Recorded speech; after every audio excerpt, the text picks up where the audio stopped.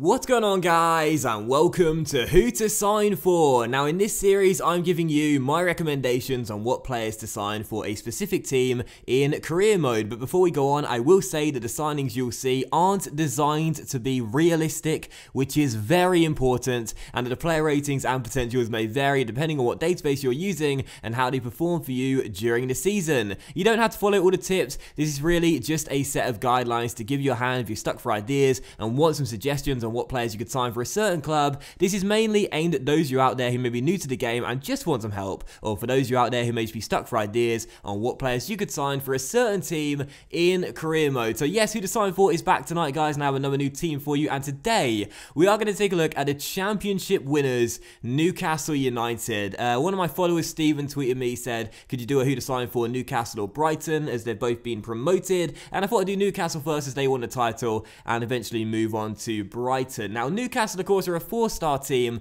This year in the Championship, they were relegated last season and are already back to the Premier League for next season. They're a 4-star team with a, what is their budget? I think it's £25 million, £25 million, £25 million, £25 million budget, and a really decent team, obviously. And their objectives in the first season are, as you would expect, win the Championship League title and also reach the FA Cup round of 16 as well. So 2 domestic aims there, which are critical objectives, which, you know, they're definitely, I mean, you know, they're achievable. Let's be honest here. They're a 4-star team. They should, of course, be targeting the title like they won in real life in the game in the first season. And reaching around a 16 is definitely something a 4-star team can achieve. So the objectives, I would say, are fair, and this is what their team looks like. So as you can see, there's a lot of good players in here. For a championship team, it's obviously one of the strongest in what is a very competitive division. It's a really, really awesome side, and in today's episode, I'm going to give you my tips on what players to sign.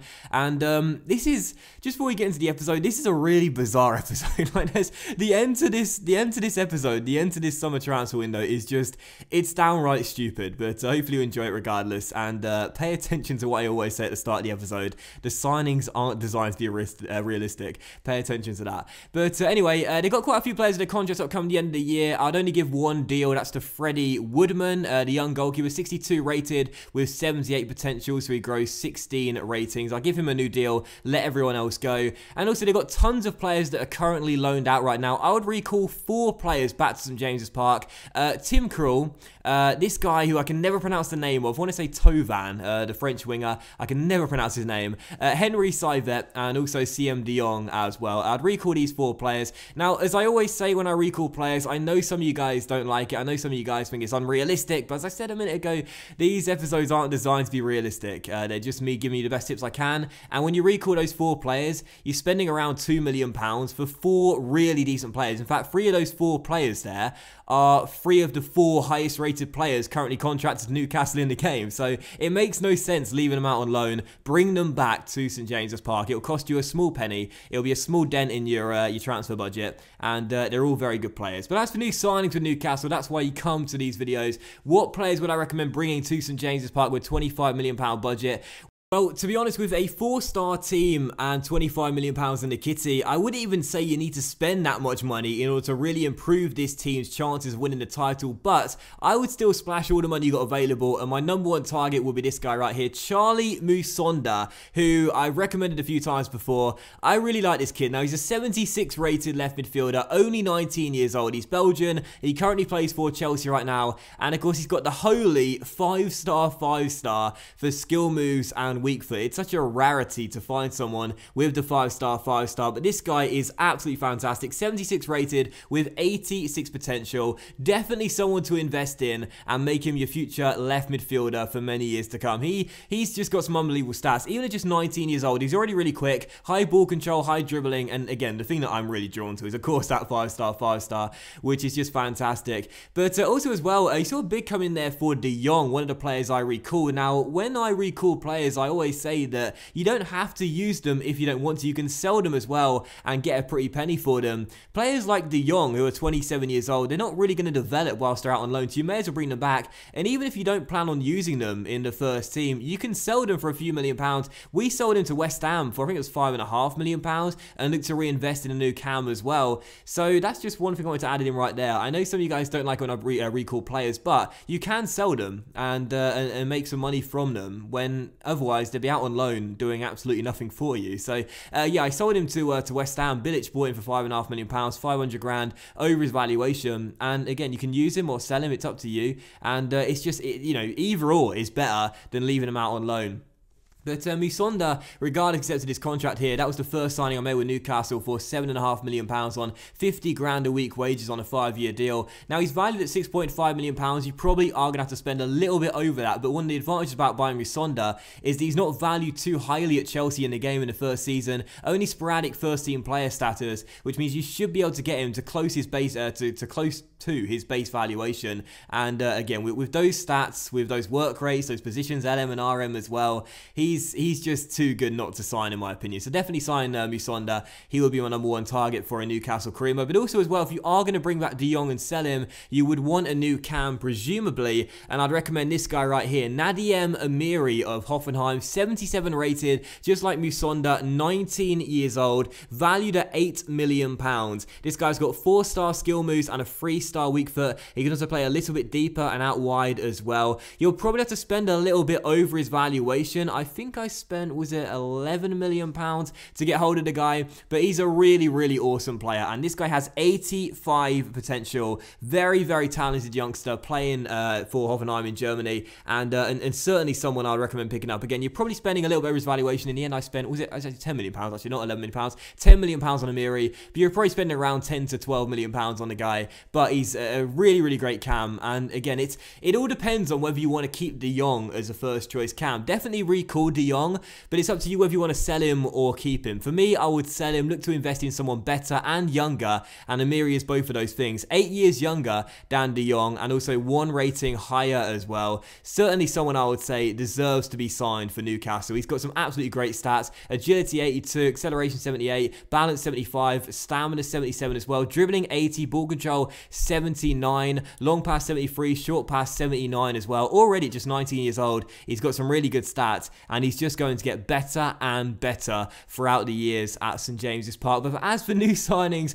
with Newcastle, as I did say, you should spend your entire budget in the first season. I'd also recommend this guy as well in a holding midfield role, Alexis Blin, 75 rated, again 19 years old, just like Musonda and Amiri as well. Valued at, I think it's £4.8 million. Now Toulouse probably won't let him go for valuation. You'll probably have to spend a little bit over his valuation to get hold of the guy, somewhere between £6 to £8 million, I would suggest. However, this kid's on pretty low wages, just 11.5 grand a week, so that's not really much, and he's a really, really talented youngster with 86 potential, so he grows 11 ratings, and he'll be your first choice defensive midfielder for many, many years to come at St James's Park, both in the first season of the Championship and when you get to the Premier League as well. He's already good enough to go into the first team, and he'll hold down that position throughout your entire career at Newcastle. A really, really talented young French midfielder, and again, definitely worth the signing. And once again, you will probably have to spend around £6 to £8 million on the guy. Probably not much more than that. I bought him for, I think it was £6.25 million.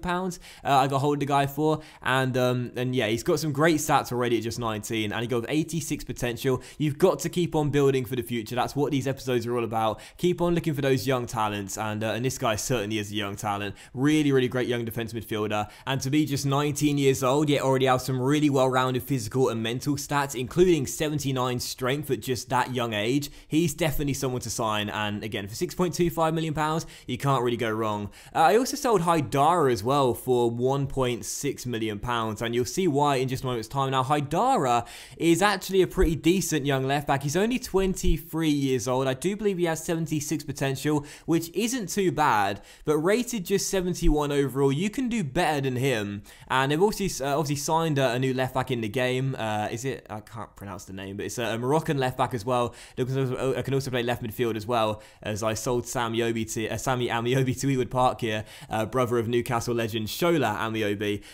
But you'll see I sold Haidara and Dummett. They've got a new left back in the game who you can't sell in the first season. It's pretty decent anyway, 79 potential. Now, you may wonder why I sold a few of these players here who I didn't need to sell as their deals weren't up come the end of the year. Rob Elliott, for example, here goes to Crotone, which is an interesting career choice for him there, as he's off to Italy to spend his mid-30s there. But I decided to do it because I thought to myself, well, I want to try and make this Newcastle team the best it possibly can be. And obviously, when there are young players like Dummett and Haidara who have mid-70 potentials, they're not bad players. You can keep them there if you'd want, or you can cash in and then look for someone better. And that's what I decided to do. Obviously, you don't need free, you know, early, low 70 rated left backs here. You may as well sell the couple you don't need and you won't be using if you've got one here already who will be a first choice in Lazard, the Moroccan, and buy someone who could become first choice and much better than Dummett, Haidara and Lazard in the future, such as this guy right here, Rafa Suarez, a Portuguese left back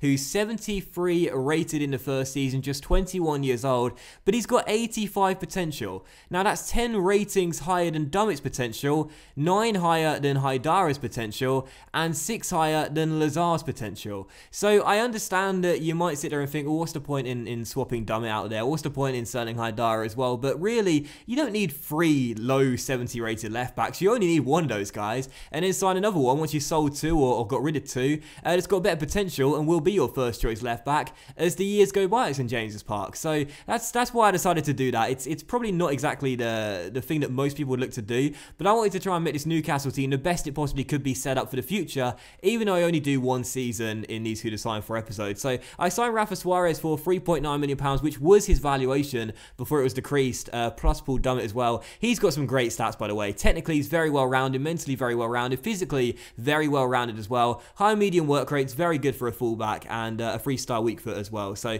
a nice little sign in there, and not a bad acquisition, I would say. And again, when you've got Haidara, Dummett, and Lazard, you don't need 3 of those left backs. Get rid of 2, you know, keep Lazard, and sign a new one. That's my recommendation anyway. But as for new signings as well, I was basically out of money at this point. I'd splashed pretty much all my cash on new signings. But I tried to buy a couple more players on deadline day. I threw every single penny but £3 at Tammy Abraham, the Chelsea striker currently on loan at Bristol City, but in the game is a permanent Bristol City player. The youngster is just 18 years old, valued at, I think it's £3.3 million. He's £3.1 million. He's 72 rated though, and Abraham has 85 potential. A really, really great young talent in real life and the game. Definitely worth picking up from Ashton Gate, because again, he's a permanent Bristol City player in the game, even though he's on loan from Chelsea in real life. I managed to get him for all of the money I had left, plus Yohan Gouffran. And the reason I swapped out Yohan Gouffran is the same reason why I swapped out Paul Dummett for Rafa Suarez, and the same reason, as you'll see in a moment, that I swapped out Anita, is because I had these 3 players on the transfer list since the first day I started the Newcastle career, but I didn't get a single bid for any of them. So I decided to swap them instead and try it doing it that way. So probably this deal didn't really represent the best value for money, but I just thought I might as well do it because Gouffran is out of contract coming the end of summer. You won't be giving him a new deal, so you may as well swap him and buy someone that has got a future at St James Park instead, and that would be Tammy Abraham with 85 potential. And this is when things got really weird, because I just decided that as deadline day was here, I still had Anita at my club. He's a right back who isn't going to be first choice at Newcastle in your career. So I thought, why don't I try and swap him out for a future first choice centre back? And I literally just went down the list on FIFA of players that are young, play in the centre back role and have decent potential. And I just swapped Anita for every single one of them and thought, surely one of these clubs is going to say yes. Eventually quite a few of them did. And then the most predictable thing happened, and that was that I got a transfer offer for Vernon Anita on deadline day with about 3 hours left. Typical, right? I finally had a bid when it was too late for him, and I was in the process of swapping him out to, I don't know, as many clubs as I could find really, for a new centre back. And I thought that was really funny. Like, I was thinking, well, he's not going to get a new deal, so he'll be leaving the club come the end of the season, so I may as well try and swap him out for someone that's got potential. And then with like 3 hours left on deadline day, I finally get a bid for the right back from Hull, I think it was. But in the end, it didn't matter. We had loads and loads of clubs accepting the straight swap deal for Anita, and I decided to bring in, I think it was George Saenz. Now, I don't know if he has the most potential out of the 4 centre backs here, I can't remember, but he does have 82 potential, so I thought I might as well sign him. And, you know, for me, I've always had this philosophy. If a player has a deal at come the end of the year, don't keep them here, just look to sell them straight in the first transfer window. That's always been, in my opinion, the best strategy. So I brought in Saenz, who's yes, free rating's lower, yes, in a different position, but has 82 potential, whereas Anita is not going to get any better. So again, just like the Tammy Abraham deal, it probably didn't represent great value for money, but again, we're thinking about the long-term future, so you may as well do it, as Anita isn't going to get a new deal, and he won't be your first choice right back, with the new Spaniard playing right back instead. So yeah, in the end then, I spent £29.3 million on 6 new players, and also raised £9.7 million for selling some players as well, getting rid of some deadwood, and selling a couple of first-team players as well, such as De Jong, and the team ended up looking like this going into the first season. I thought I did some pretty decent business. I mean, I really did. You know, to buy 6 new players for just under £30 million, all of which have low to mid-80 potential, I think that's really impressive. And of course, we simulate the end of the season in these episodes, see how the team would get on. A reminder, they were supposed to win the league title and reach the FA Cup round of 16. Well, I was hardly surprised they did do the former. They ran away with the league. They won it by 10 points in the end. Brighton, funnily enough, finished in mid-table in 12th place, which I thought was kind of interesting. But yeah, Newcastle won the title with ease, as you'd expect, with 93 points, 1 point fewer than they got in real life. The FA Cup, though, was a failure, no doubt about it. We didn't even get onto the tournament tree. Of course, we were supposed to reach the round of 16. We didn't manage to do that. We were knocked out in the 3rd round, and we didn't reach the tournament tree in the EFL Cup either. We were knocked out early by, I think it was City. Was it City? I can't remember. But regardless, we lost to the English champions Leicester City in the 3rd round, which I don't even think is that bad a result. And in the end, I don't really think it's that big of a deal. In real life, we reached the 4th round before being knocked out by Oxford. So yeah, I didn't really pay much attention to that. They did the main thing, which was winning the league title. And as you would see, with this sort of team, if they weren't to do that, that would be a massive failure. So that was the Newcastle team then I assembled in the first season, and I have to say, I thought I did some really good business. You know, Musonda, 86 potential, Blin, 86 potential, Rafa Suarez and Abraham, 85 potential, Amiri, 85 potential, and also Syens as well, 82 potential. I thought I did some really good business in the first season, and this Newcastle team looks really set up to go straight into the Premier League and already achieve a possible mid-table finish. It's a really fun team, and my closing sort of statement on Newcastle for a career mode is this. I would say this is a definite team to do if you're a beginner to career mode. Now, if you stumbled upon this video and this is the first video of mine you've watched, you just wanted some tips on how to manage Newcastle United, give this team a go. Give this team a go as your first ever career mode, because they're a beginners type of team. They're in a 2nd tier division in English football. They are, in my opinion, the strongest team in the Championship. You saw that in real life, winning the Championship, albeit for a Brighton collapse towards the end of the season. But they're a 4-star team. They got a £25 million budget, some decent youngsters in there, some pretty decent talent already, some players out on loan who you can recall, and again with the objectives too, they're definitely achievable in the first season. I would say this is a beginner's career mode, but certainly one which you'd have a lot of fun with. Once you've got promoted in the first season, you're surely gonna maintain a place in the Premier League and not get relegated again and become a yo-yo club. This would be a really fun career to do, and I would definitely recommend them, especially if you're a newbie to career mode. But that will end today's episode of Who to Sign For, guys. So I hope you have enjoyed it. If you did enjoy the tips, then please do leave a like. Much love to you all, enjoy your evening, and I'll see you for the next episode of our Who to Sign For series very soon. Bye.